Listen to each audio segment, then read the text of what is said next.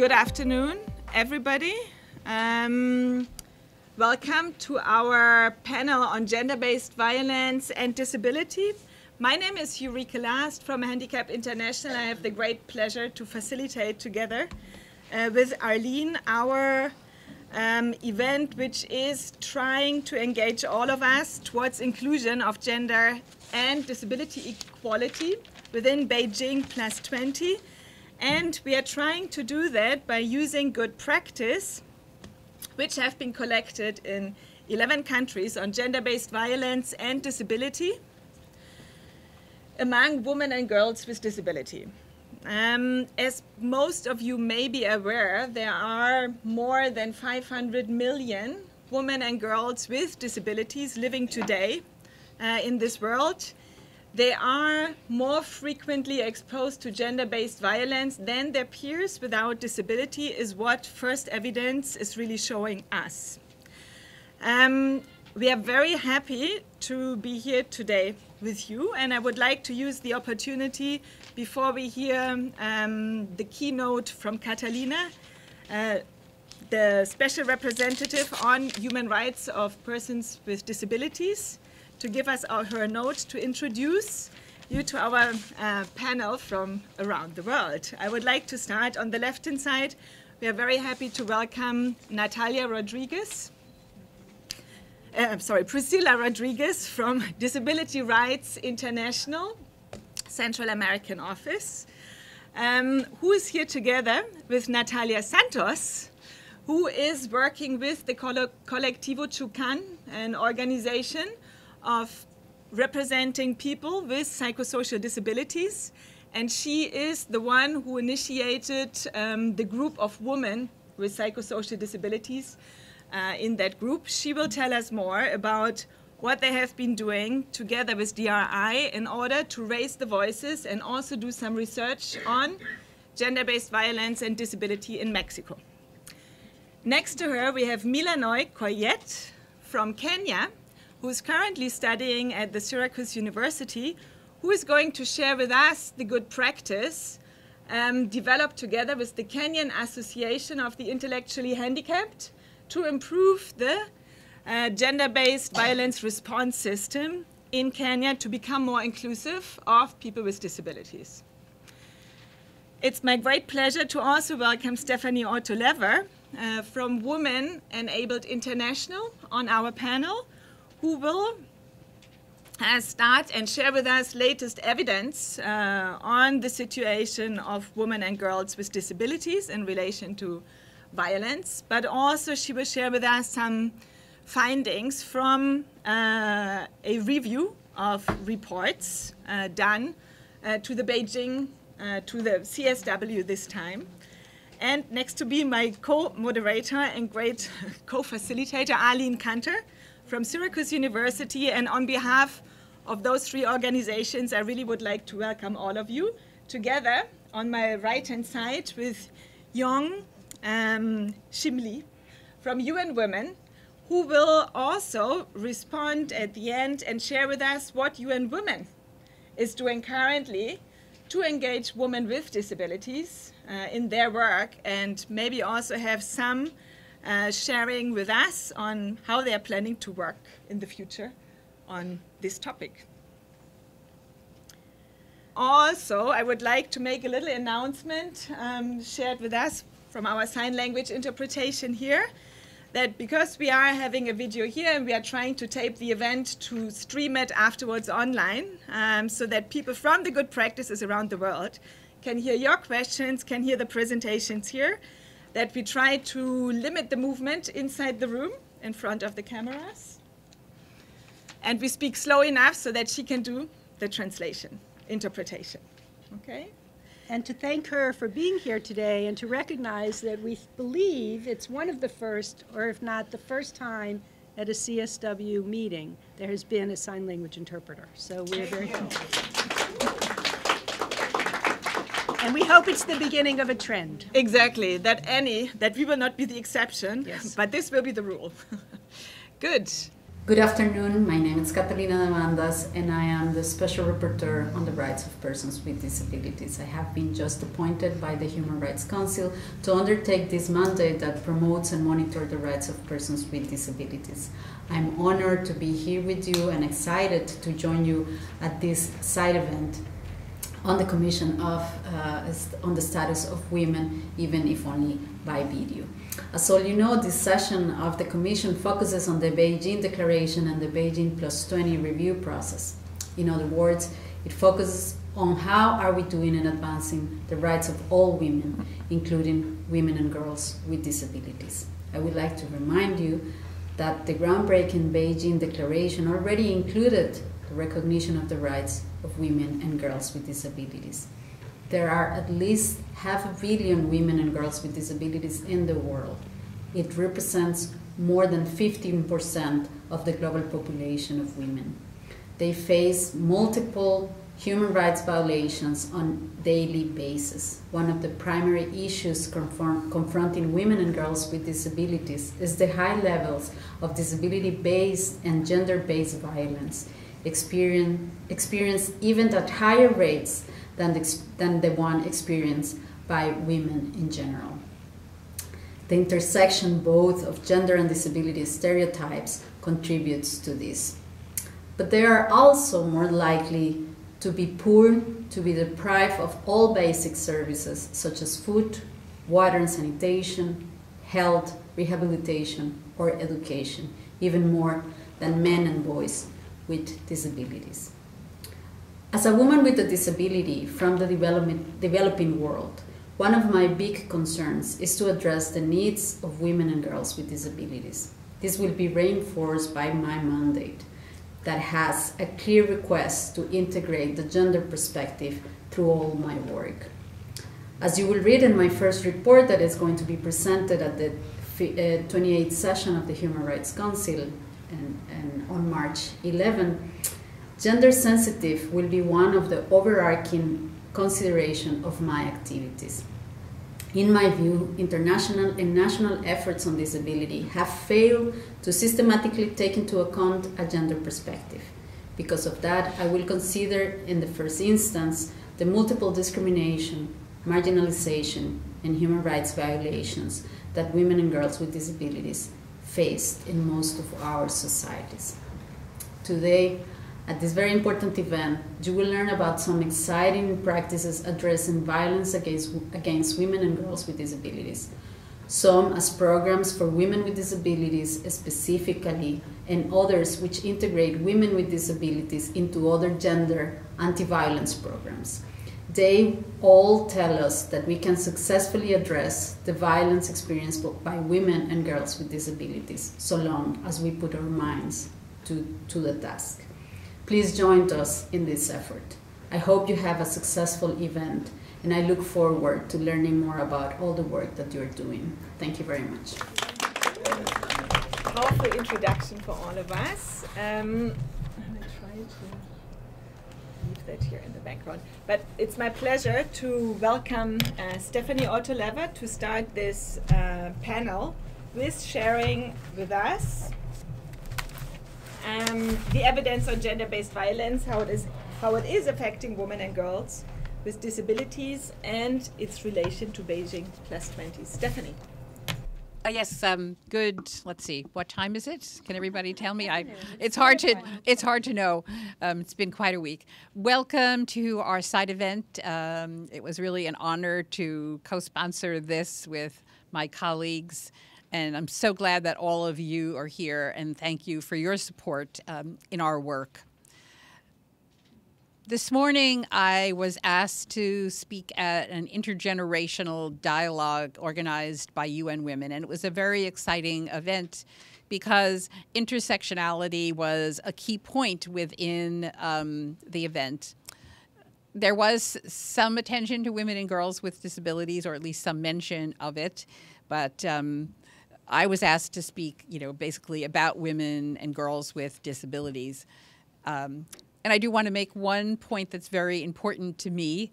As my feminist foremothers have told me over the years, that we can only speak for ourselves and we can't really ever speak for other women. It's a very, very important point to me. So what I'm reflecting is the ideas and words of other women, with disabilities, who have shared with me their experiences personally or about which I've learned through my research. Violence against women with disabilities is extremely pervasive. As a matter of fact, women and girls with disabilities not only experience the same forms of violence that all women experience, but we experience various forms that are unique to us and have unique causes and have unique consequences. For example, women with disabilities are often subjected to forced non-consensual sterilization or forced institutionalization at higher rates than women in general. I mean, most other women are not forcibly sterilized, to be sure. In addition, people who are our alleged care support often use that position and that role to use it as what we could fondly call a patriarchal mechanism of control over us as women. And that's another very important point to make and to consider as we look into these issues. Of course, women with disabilities experience gender-based violence anywhere from 2 to 4 times as often as women in general. The problem with that range of numbers is that most countries don't collect gender-specific, disability desegregated data on violence against women. So many cases we don't know, really, the incidence and frequency of violence against women. Furthermore, the differing definitions used in different countries and how they measure disability. In some countries where you know the incidence of disability is extremely high, just from our work, they report only 1 to 2% of the population as being people with disabilities. So all of these factors are very important. I wanted to just stress a couple of things that relate to the Beijing Declaration and Platform for Action. Under the requirements that countries were given to do reporting on violence on women in general, and the Beijing +20 process, they were asked to report on some 12 categories. Many of these are very, very interesting, and governments in our review, which I'll discuss in a moment, didn't necessarily do the best job on all the 12 factors. But when it came to women with disabilities, they were very, very rarely doing anything much at all. There are some factors here that were very unique and interesting to me with respect to women and girls with disabilities. Women in the media, for example, was an important factor to be discussed. As we all know, images of women and girls with disabilities, or at least positive ones, are sparse, if at all, seen in media and publications.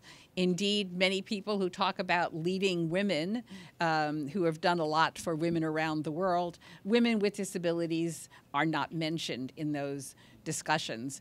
This is why Women Enabled introduced our WWD Shiro project, which you can follow on Twitter and Facebook, and I encourage you to do so. And anyone who wants us to consider including her in our series, please do. The other factor which was very interesting to me in terms of women and girls with disabilities were the issue of women and the environment.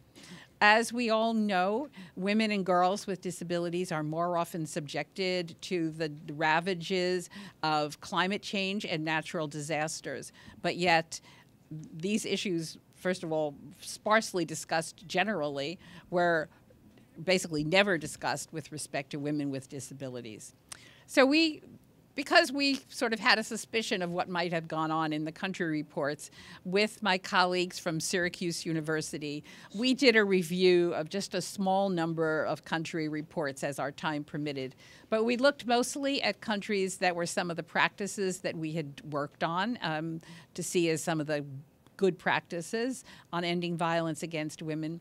And we also looked at countries from a wide range of regional areas and also diversity in terms of levels of so-called development. And also considered whether the countries had ratified CEDAW and the CRPD. And I'm sure none of you will be shocked to learn that basically none of the reports really discussed women and girls with disabilities in a meaningful way. Occasionally, there were references to people with disabilities, forgetting the fact that this was Beijing +20, which was supposed to be about women. And then whenever they did mention people with disabilities, they were more talking about protection and service provision rather than the human rights dimensions that were so crucial in the 12 categories of discussion outlined in Beijing +20. If you look at the handouts that we've given to you, and anyone who wants them electronically, please come and see me or Arlene, and we'll give you our cards, and or you can give us yours, and we'll be pleased to send all the materials to you electronically. But that document enumerates each country that we reviewed and what we found with the quotes that we identified that were discussing women with disabilities or even people with disabilities. And then we also indicated our analysis, highlighting very briefly some of the issues that we know that should have been highlighted with respect to those countries and which were omitted. So, this reporting gap is really rather pervasive, I have learned. A couple of years ago, I did a review of country reports that were issued under UN Security Council Resolution 1325 on women, peace, and security. Governments are supposed to do national action plans on this issue. And you will not be surprised to learn that the results of that review were about as dismal, or maybe more so, than this review, because what we found when we did that review was that most governments never even addressed women and girls with disabilities in their reviews. So if any of you are interested in reviewing the country reports on Beijing +20 from your country, if we haven't reviewed it as of yet, please see us, and we'd be pleased to include it. Thank you very much. Thank you. Hi, I'll be translating for Natalia, who will be speaking in Spanish, and then I'll also give a brief overview of the report that you have in front of you. Buenas tardes a todos. Mi nombre es Natalia Santos. Trabajo en una organización colectivo Chucal. Soy directora para el programa de mujeres. Esta organización es gobernada y dirigida por personas con una discapacidad psicosocial. Hold the microphone a little farther away from your mouth. And talk across the top of it as if it's a fluid. Hi, my name is Natalia Santos, and I'm here to represent the Colectivo Chucal, the only organization in Mexico run by persons with psychosocial disabilities. I'm in charge of the women's program at the Colectivo. En el colectivo Chucal nos basamos en el fortalecimiento y empoderamiento por medio de un sistema de apoyo entre pares, el cual consiste en que personas con discapacidad psicosocial que tienen experiencia sobre la discapacidad ayudan a otras que van empezando con la discapacidad a aceptar la discapacidad. At the Colectivo, we work with peer support. The peer support is based on the idea that persons with disabilities are able to help better, are able to understand better the disability and help others that are just starting with the disability to deal with it, and also to learn from each other on how to work with the disability. Tener un autocontrol, evitar crisis, internamientos, y eso nos ha ayudado mucho. We also help each other avoid being institutionalized in psychiatric institutions, and this has helped a lot to us. Ha sido importante la creación del grupo de mujeres, porque al principio éramos pocas mujeres y las cuales no teníamos una participación activa en el colectivo Chucal, y a partir de que por eso fue la necesidad de crear el grupo de mujeres, el cual empezamos a tratar temas más íntimos, experiencias de mujeres con discapacidad y también ser portavoces de mujeres que están en segregación. So within the colectivo, we noticed the need to create a women's group because we were very few and we didn't have a clear participation, we didn't have leadership roles, and we were not so involved in decision making. So we created our own group where we could discuss issues that are sensitive to women, where we could also empower each other, and where we could also become the spokespersons for women with psychosocial disabilities in Mexico. Empoderarnos, aprender sobre nuestros derechos, reconocernos como sujetos de derechos.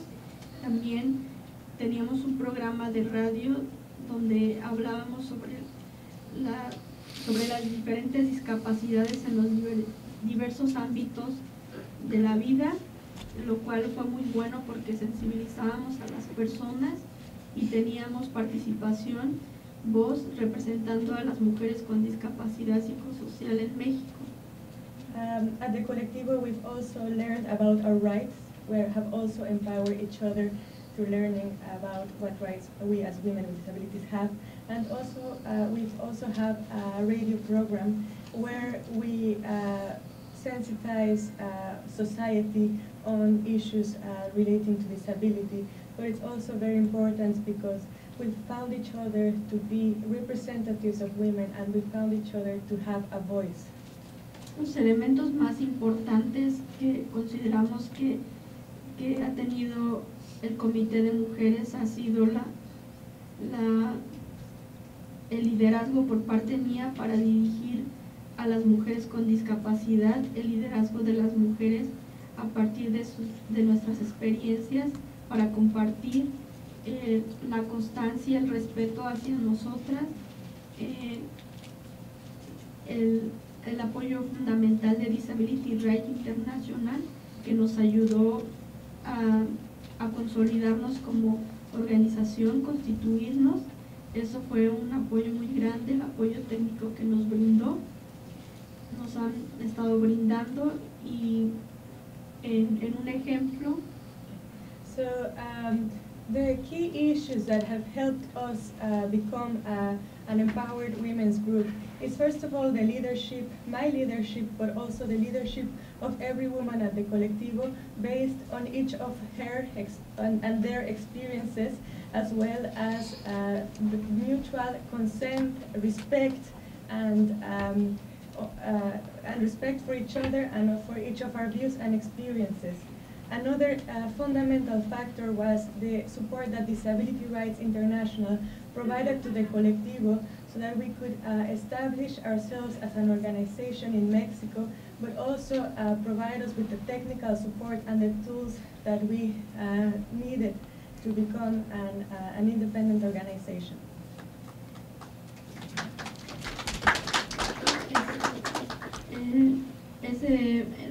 Logramos trabajar en conjunto las dos organizaciones, Disability Rights International, diseñando proyectos, y ahora nosotras como mujeres con discapacidad psicosocial somos capaces de implementar proyectos, como en el caso del informe que hicimos sobre abuso y negación de los derechos reproductivos de las mujeres con discapacidad psicosocial, donde las mujeres del colectivo Chucán nos encargamos de aplicar encuestas a mujeres que son usuarias en instituciones psiquiátricas, y lo cual fue muy bueno porque al entrevistar a las mujeres, ellas se podían abrir con nosotras porque nosotras teníamos la vivencia y se identificaban con nosotras.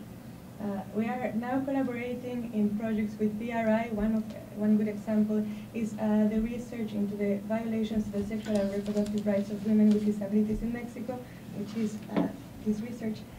BRI designed it and trained the Colectivo women to apply it.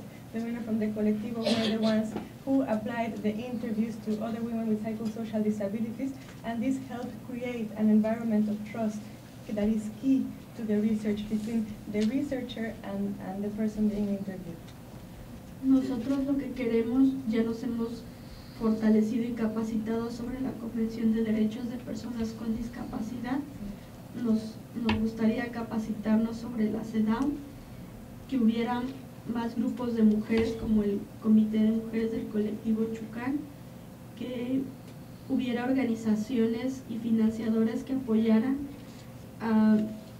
a organizaciones independientes de personas con discapacidad psicosocial.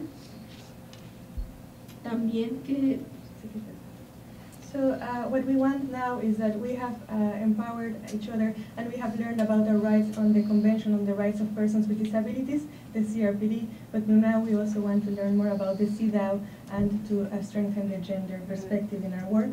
We also want to strengthen the committee, and we want to reach out to more women with psychosocial disabilities. We also want more groups like ours, so we call on funders and also on other organizations to help set up groups like the Colectivo, the way DRI did, and we also want to women with psychosocial disabilities to stop being segregated. las mujeres con discapacidad psicosocial hemos sido discriminadas, invisibilizadas, y por eso es muy importante que de verdad se trabaje en favor de que se garantice los derechos humanos de las mujeres con discapacidad psicosocial y que se respete a las mujeres en el artículo 12 de la Convención de Personas con Discapacidad de las Naciones Unidas, la toma de decisiones, lo que nos concierne a nuestra vida, a nuestro cuerpo, el artículo 19, a integrarnos a la comunidad independientemente, y los demás derechos que señala la Convención de Personas con Discapacidad de las Naciones Unidas que se garanticen. Sería todo. Gracias. Women with disabilities have been segregated, especially with psychosocial disabilities, have been segregated for a long time, many times in very abusive institutions.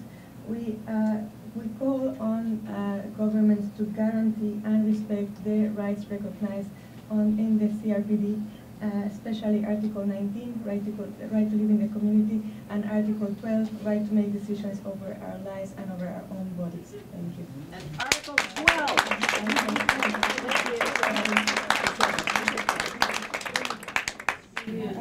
And 15, no more torture. Yes, regarding the research that Natalia mentioned, is a very innovative research, first of all because it involves women with disabilities in the design but also in the implementation, and also because it's the first one in Mexico to address the violations against the sexual and reproductive rights of women with disabilities, but also one of the few in the world. As Stephanie mentioned, there is very little documentation on the frequency of violence against women. The results of our report are shocking. Over 40% of the women that were interviewed had been sterilized in a forced or coerced manner. Over 40% have suffered abuse, including sexual abuse and rape when visiting a gynecologist. Women with psychosocial disabilities that are pregnant, even if it results from a consensual relationship, are pressured and often forced into an abortion. And women with these psychosocial disabilities that decide to be mothers do not have the supports that they need to carry on with their childbearing responsibilities as recognized by the Convention on the Rights of Persons with Disabilities. These results are even more shocking because the women that we interviewed live in the community and have access to outpatient services in the community in an independent manner. However, most women with psychosocial disabilities are segregated in the best case scenario in their homes, but in the worst case scenario in very abusive institutions, which DRI, with over 20 years of experience in more than 40 countries, has documented that this is where the worst abuses to their sexual and reproductive rights occur, including forced removal of children, and we found an institution that its policy is the forceful sterilization of every woman and girl that is admitted to the institution. We've also found widespread sexual and physical abuse, and also even trafficking. This just shows that after the Beijing conference, the rights of women with disabilities are not being guaranteed, and actually the rights of women with psychosocial disabilities are being violated in a very grave manner. To show this, we are going to show a 2-minute video that Al Jazeera made on the report that the Colectivo and DRI has released. Berenice Olvera's schizophrenia doesn't stop her painting or wanting to lead a normal life. Last year, she decided to try for children with her boyfriend. At first I felt good, excited. I thought the doctors would say I could have children, but they told me that I had to be sterilized so I didn't pass on my schizophrenia. I was devastated. 40% of mentally ill women surveyed in a new report from Disability Rights International said they'd been coerced or forced into sterilization by doctors or their families. When the government sterilizes women, what its argument is that it's protecting them and the children they could have if they got pregnant. However, the government is not protecting them, it's violating the rights. Sterilization is not the solution. The Colectivo Chucan, an organisation of people with psychiatric disorders who campaign for the rights of fellow sufferers, questioned over 50 women for the study. They found testimonies not just of sterilisation, but also physical and sexual abuse. The group surveyed mainly independent women living within the community, but they fear that conditions could be far worse for the invisible population institutionalised within closed-door psychiatric units like this one. In one institution, we found that every woman and girl that is admitted to it is forcefully sterilized. In our opinion, this is to cover up the sexual abuse that goes on in the institution by preventing any pregnancy. Doctors and nurses who spoke with Al Jazeera on condition of anonymity confirmed the culture of sterilization. If the women are abandoned by the families long-term in psychiatric institutions, then they are sterilized whether they agree to it or not. Doctors who justify sterilizations cite evidence that psychiatrically disabled mothers can pass on their illnesses to their children and are often unable to care for them. Berenice has so far refused to be pressured into sterilization. What does my life have to do with them? Why are the doctors getting involved in a decision that should be mine? If her condition worsens, she could have that choice taken away from her, like many other women with psychiatric problems in Mexico. John Holman, Al Jazeera, Mexico City. Thank you very much for sharing these great insights on how to empower women and ultimately also girls with psychosocial disabilities together with the Colectivo Chucan. And I just want to add also they're doing great work integrating the men with psychosocial disabilities in fighting together with the women for their rights in Mexico. So it's really an outstanding practice. And I would like to invite Mila Noy from Kenya to share with us about the work done on violence in Kenya. Hi everyone, my name is Mila Noy. See the arm that's going like that? That's your problem. Stay away from it. Okay. Good job. Thank you. My name is Mila Noy. I come from Kenya, and I got an opportunity to work with Kenya Association for the Intellectually Handicapped, a disability rights organization. And how this happened is that they have been working, first of all, Kenya Association for the Intellectually Handicapped is an organization for families and persons with intellectual disability.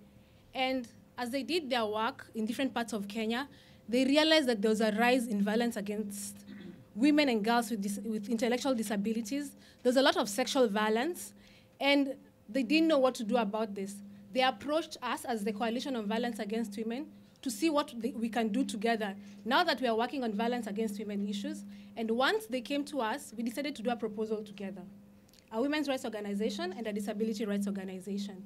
And the project, we decided to start with a baseline survey where we went to like specific areas where KAI works.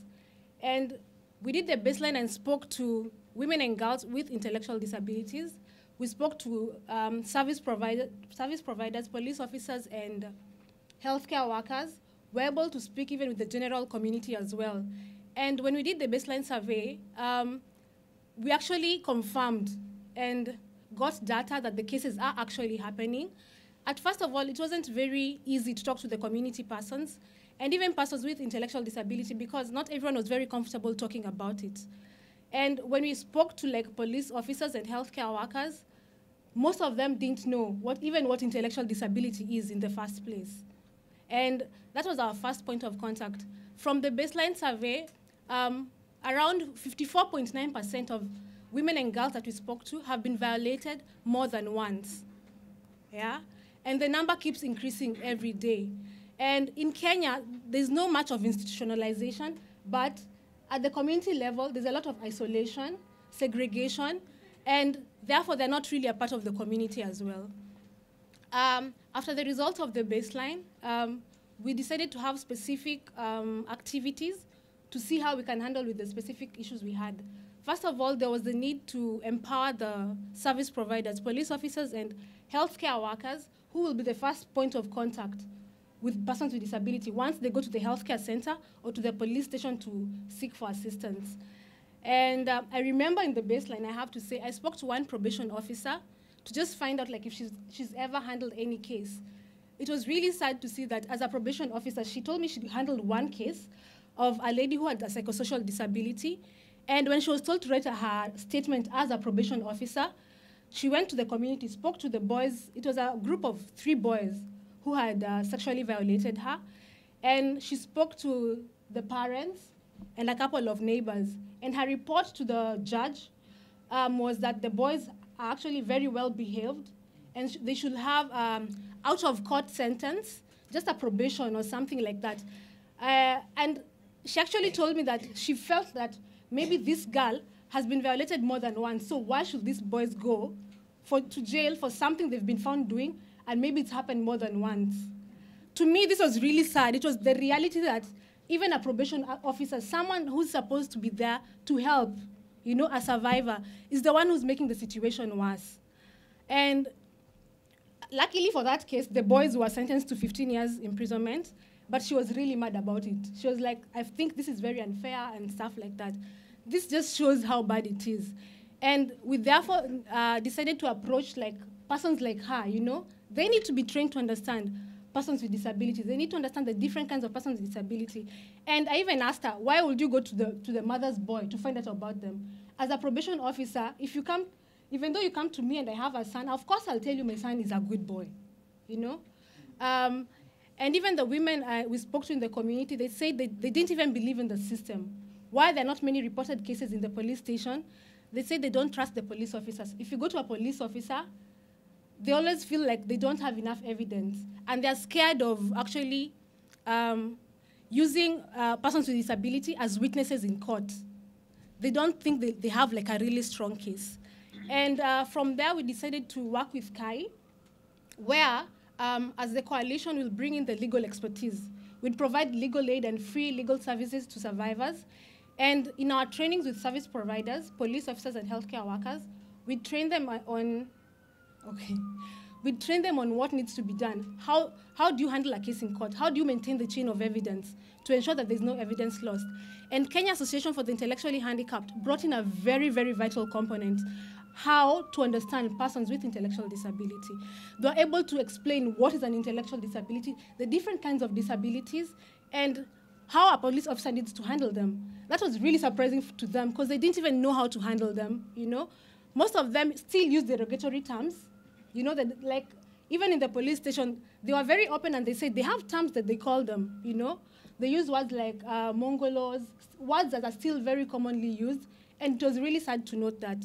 And, you know, we also were able to talk to like community members, and many community members said that they know someone with an intellectual disability in the community, and they've seen cases of violations happening. But another thing was that most cases never went to court. One, families never believed in the justice system. There's a lot of backlog of cases. Criminal cases take so long.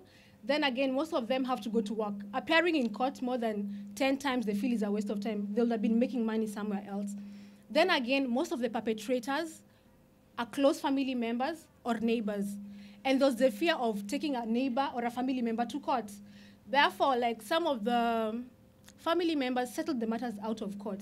That was the saddest reality. Like 90% of the cases, they've been settled at the family level. And if it's a neighbor, they'd use that to their advantage and give the parents money. Like, if you don't take me to court, I'll give you something small, you know?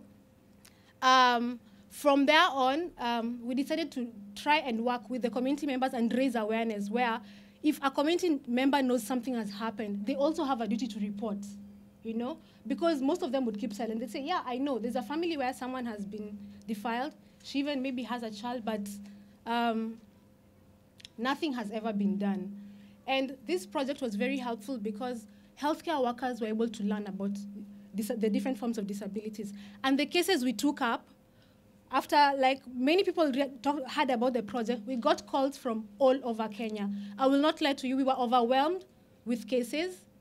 And we started trying to work with our pro bono advocates who asked, said that they also would love to take up cases, but they needed as well training to understand disability rights, you know? What are the different kinds of disabilities? How do I handle a client who comes to my office? And this project just shows how the importance of a women's rights organization and a disability rights organization can come together as one, put your strengths together, and help, you know? Having voices together makes it better and stronger. And I'd encourage, like most women's rights organizations, to include women and girls with disabilities in all their programs. We get funding to work on women and girls' rights, right? That it does not exclude women and girls with disabilities. It should be automatic. Let's include everyone. And at the same time, disability rights organizations should reach out, you know? They should reach out to women's rights organizations and work together. In all forums, I have been in forums at the local, national, and international level, but even in women's meetings, you never see women with disabilities represented, or even issues raised about them. It's a high time we all come together as one. And for even disability rights organization, let's come to these meetings. Women's rights meetings should involve everyone, you know? And advocate for it, go for it at the local level, national level, and at the international level. And, okay, I hear my time is up. Thank you.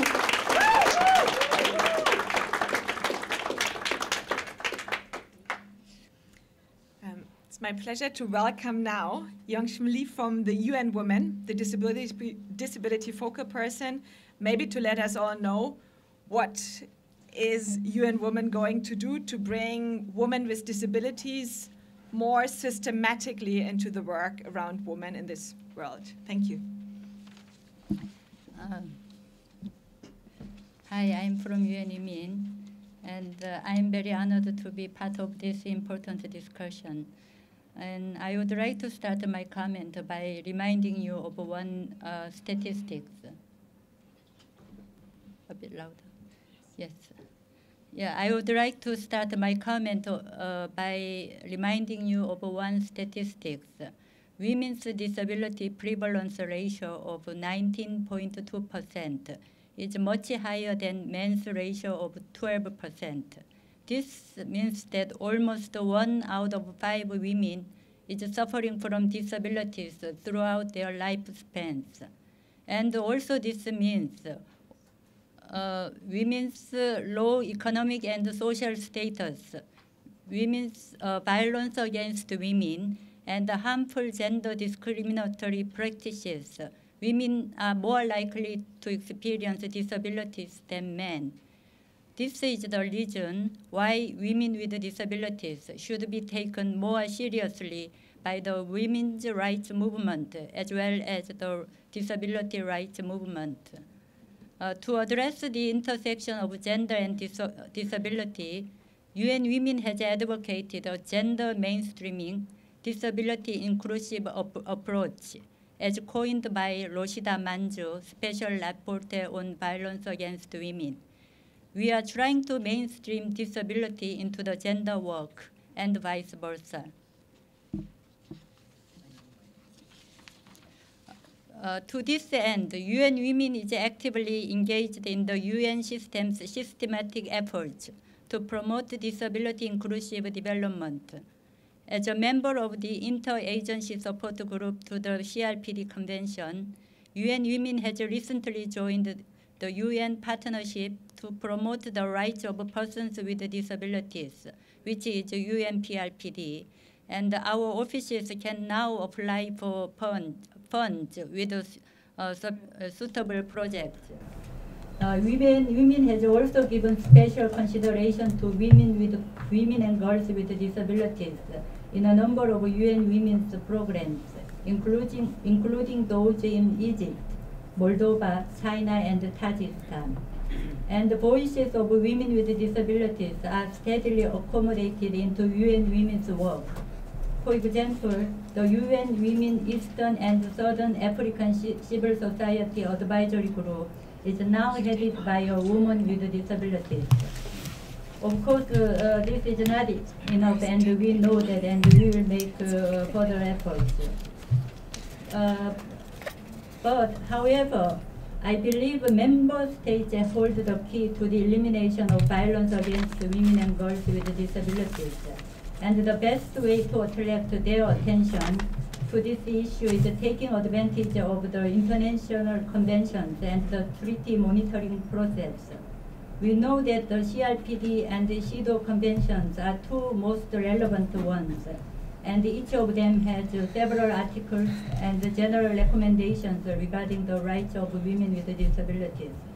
However, if you look at the state parties' reports to these two conventions, you can easily notice that many of the reports have very limited information.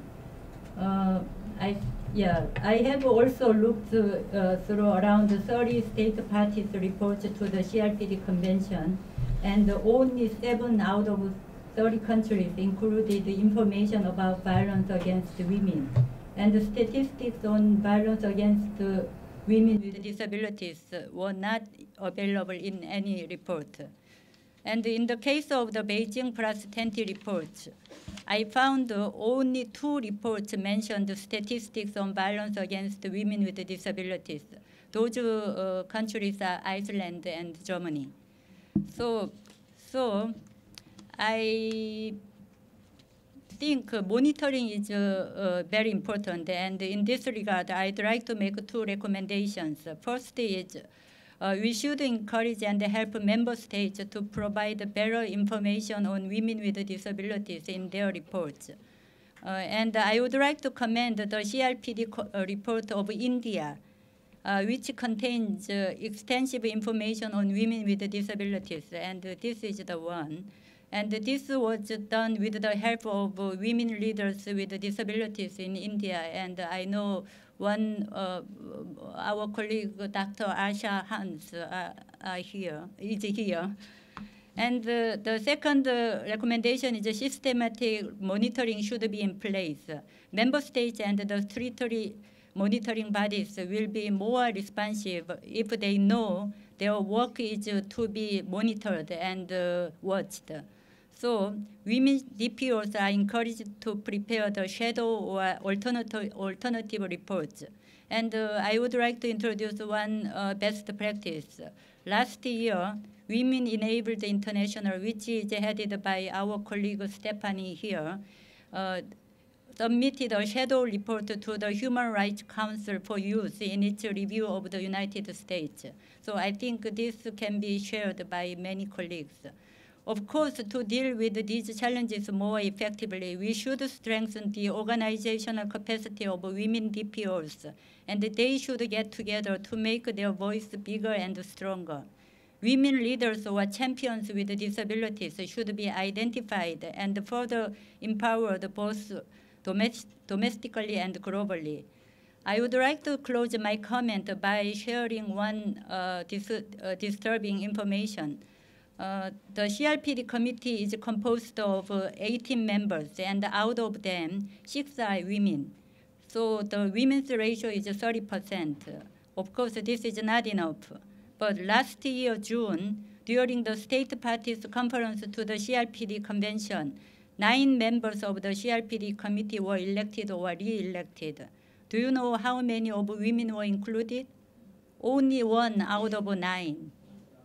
So, and the next year, June, there will be another election, and the current 5 female members are to go through the election. How how many women do you expect to be included? Hopefully, we could be better prepared for the best results, as well as the enhanced visibility of women with disabilities in all levels of national and global decision-making. Thank you very much for your kind attention.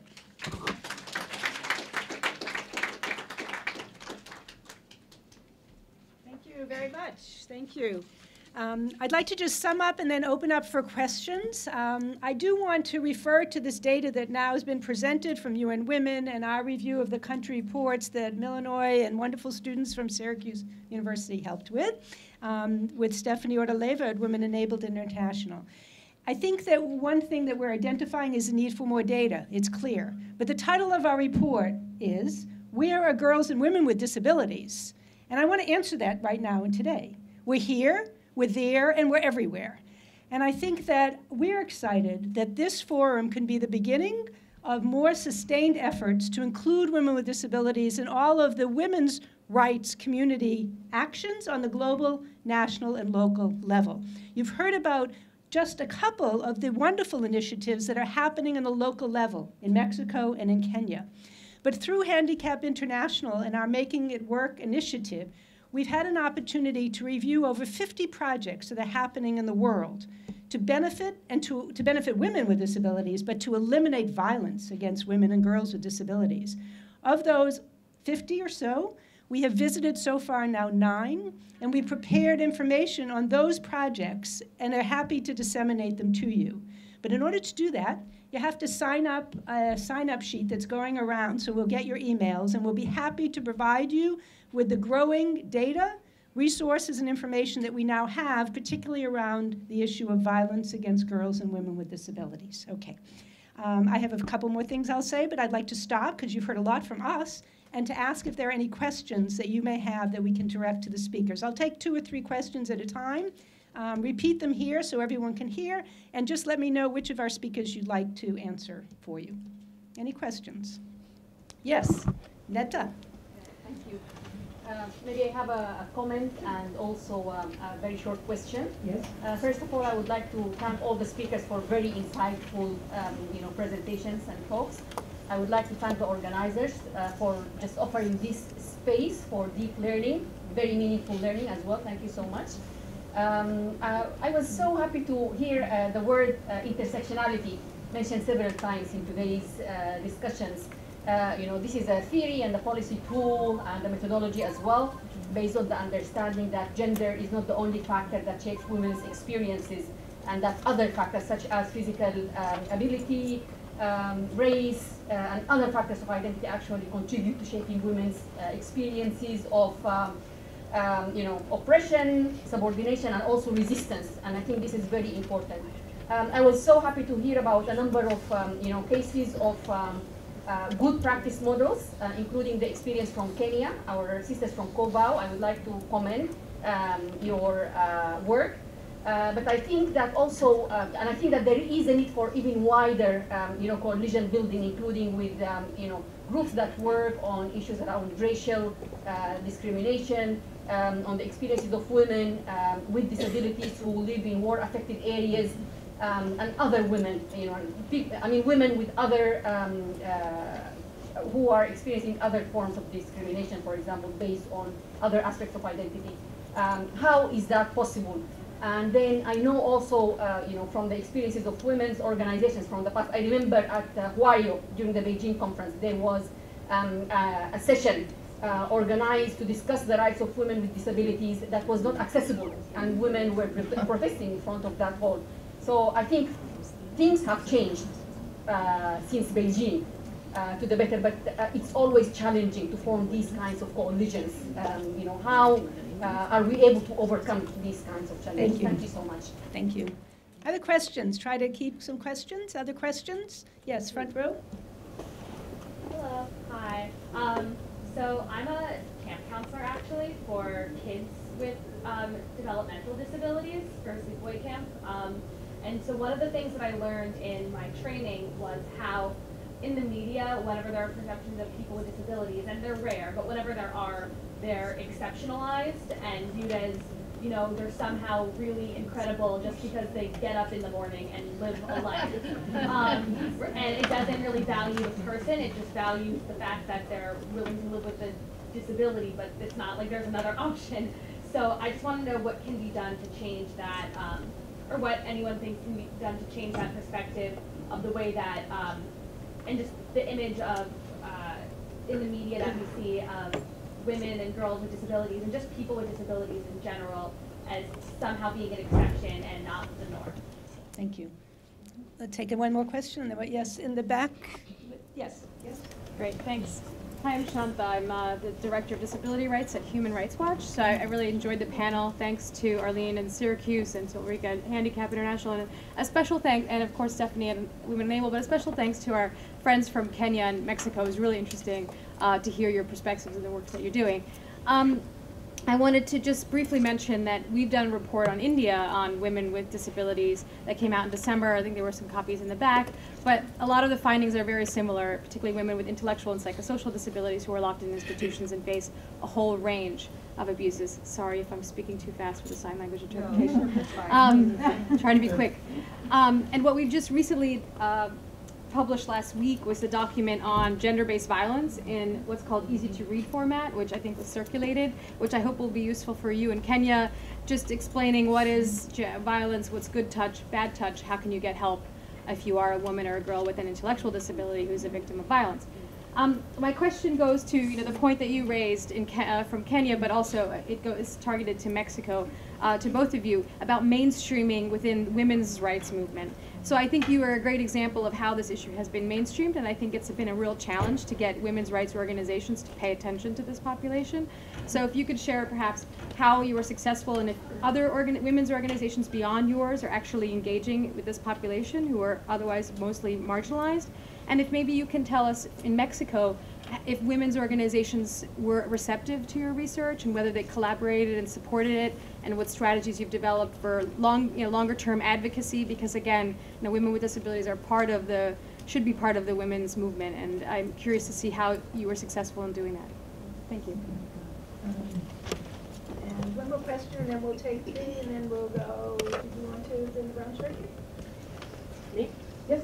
Oh, thank you. Bonnie Braden with the Disabled Women's Network in Canada. It was just actually to share another idea with everybody who's here, which is that we did a project. Speak up, because I think I won't be able to repeat it. We did a project with Western University Center for Violence and Prevention for Women and Families, and it was a project that allowed us to work with the gender studies component of academic research in Canada. And so one of the things we developed was some learning briefs that are available, including a learning brief to share with gender studies programs that discusses ableism as a form of violence against women.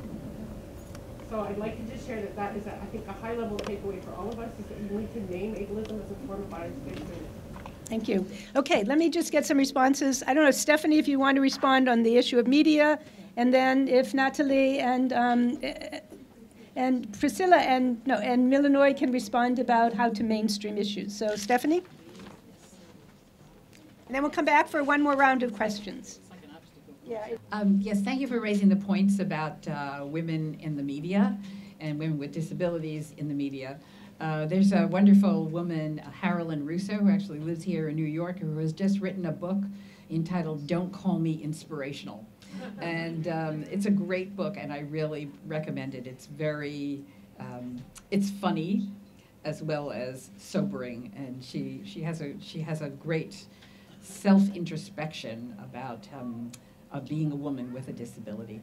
I did just want to say one thing in response to all the comments about India, is that when we looked at the country report of India in our review of the Beijing Plus 20 reports, unfortunately the country report never really talked about violence against women and the high level of violence against women and girls. Well, it talked about violence against women, but it didn't talk about the high level of violence against women and girls with disabilities, especially in rural communities and in institutions.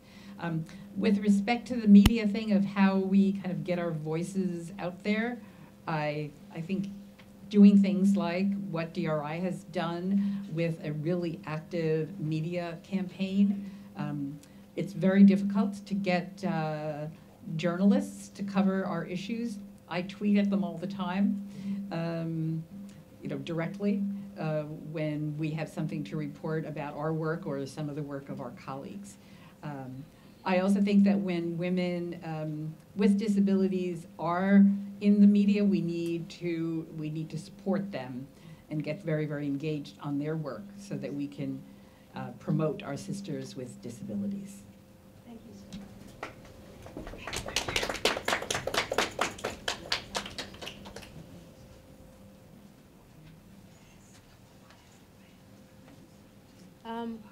On mainstreaming, the first thing I'd say is that what we did first of all is I realized that we have very many programs as a women's rights organization. And if our work is on violence against women, we have a team on sexual and reproductive health. I was working on access to justice. So we mainstreamed all the other programs, like sexual and reproductive health, started including, we did a training for all staff as well to learn about disability rights. Therefore, in all our activism, we included disability rights automatically. In the team on community activism, sexual and reproductive health rights, access to justice, we did everything. We included disability in all our programs as well, just because of the realization. And another thing is, sometimes, even in women's rights organizations, it's done subconsciously.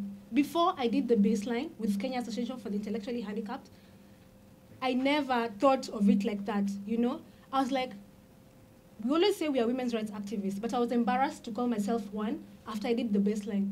I was like, if we don't reach out to women and girls with disabilities, then clearly we are not. And it's all about women's rights organizations consciously realizing and including women and girls with disabilities.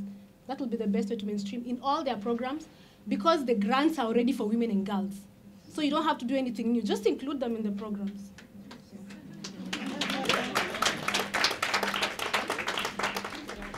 It is a real challenge. We found in Mexico and also through our work in Guatemala that it's a real challenge to get women's organizations interested and involved in disability issues. For the release of our report, we contacted personally women's organizations and they were interested, which is the first step. Then the next step is to get them involved. And through our research when we're back in Mexico, we've just released this report, is to keep in contact with the women's organizations that have expressed interest. And like Milanoy said, organize, find out common interests, and from there build on projects and also sensitize them to the women's issues. Another very important thing that needs to be highlighted is that disability rights organizations also need to take on a very clear gender perspective, which so far it's still a challenge, I believe. Yeah.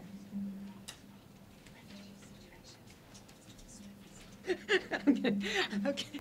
Let me get some questions. There were other questions in the back. Way back, there's one. Susan Segal. Is that a Susan Segal seat there? Yes. And there are other questions. There was something else in the back. Yes. And here to the left. Okay. So these two and three. Okay. So that's all we have time for, and we'll continue our discussion. Suzanne Segal. Yes. Hello. And I have my two sisters here from Namibia and Fiji to follow. This is Susan Segal from Mobility International USA. And we have a program called WILD, which has now got 200 women with disability leaders in over 80 countries. Can everyone up here? So I can talk real loud. I know you can. So we've been working with WILD, which consists now of 200 women with disabilities from over 80 countries who are all disability women activists cross disability. And we've developed a curriculum that includes that on violence against women and also how to work with women's and other human rights organizations.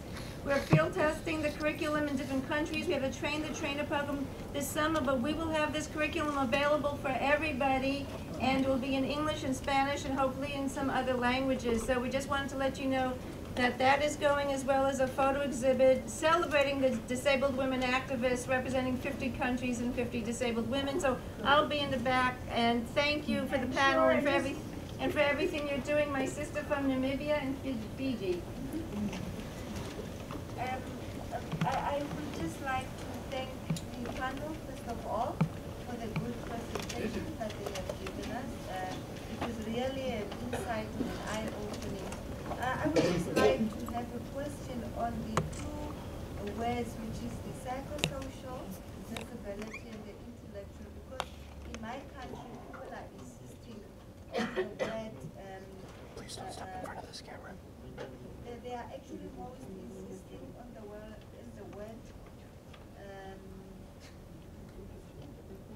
mental disability, or like that, and psychological disability. So I would just like to find out. Let me answer that quickly, and then we'll go on to the last two questions. Mental illness is a very medicalized term, okay? We've moved beyond that to recognize that someone is disabled not because of their particular diagnosis by some doctor, but by the environment around them that prevents them from equally participating.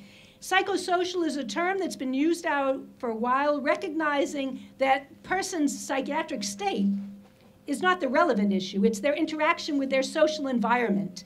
So psychosocial is a term that's been used when we drafted the CRPD. It's used now to recognize, without labeling and stigmatizing an individual because of what's considered a deficit, rather than the stigma and the prejudice of society.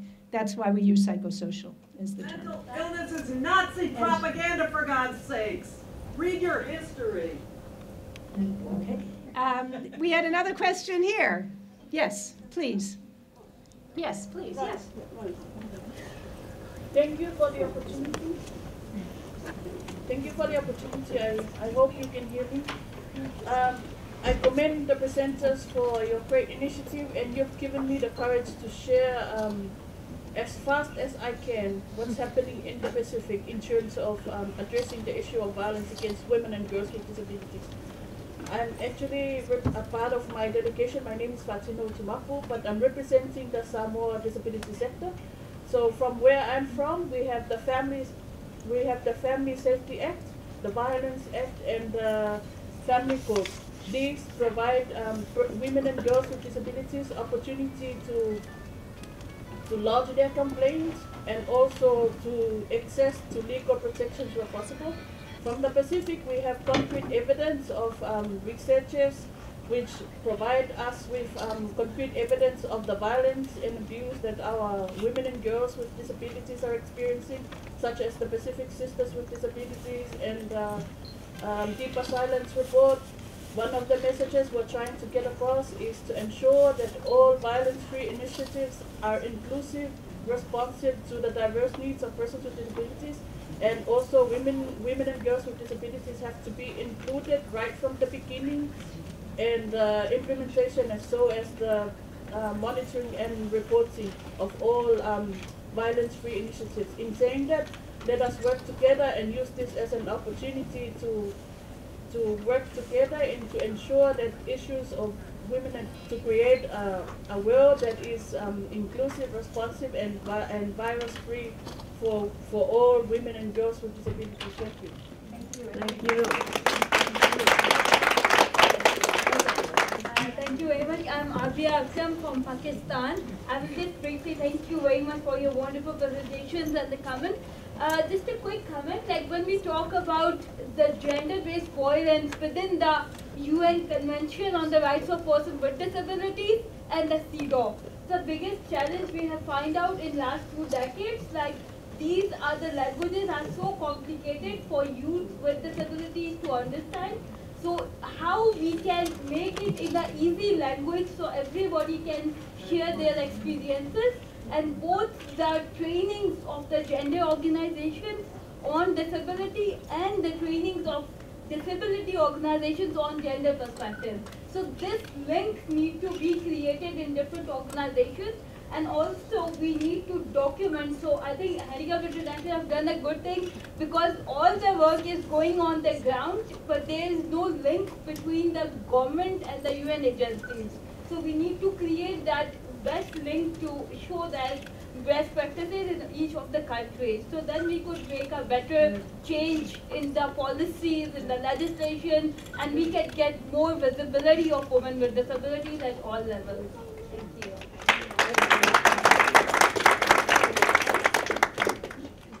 teach in law school. We begin our classes on time. We end our classes on time. So it's now 2 o'clock, and I have to end this session.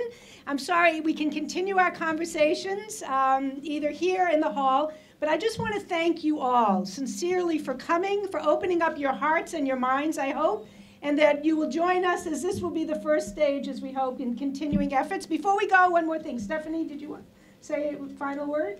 Or just a quick word. A quick word from Stephanie Ordeleva, who's leading us in this effort.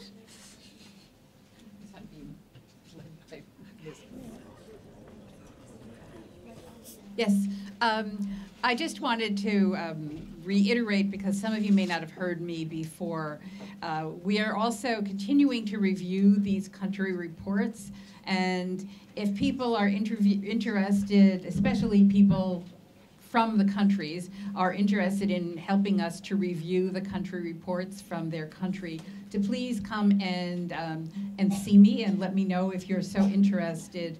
It really doesn't take a long time, but the thing that would be most valuable about having some of you join us in these reviews is you know your country far better than someone who doesn't live there and hasn't worked there. So I also would just suggest to the woman who, from my colleague and sister from Pakistan, I think Shanta's book that she's prepared on sexual violence and gender-based violence in a sort of a plainer language might be of some use to you. I don't know if it's in Arabic or any other languages yet beyond English, but it might be just a starting point to help with that work that you're doing, the wonderful work that you're doing in Pakistan. Thanks, everybody. Thank you. Have fun at CSW. There are copies that people need. There should be copies around. There are more.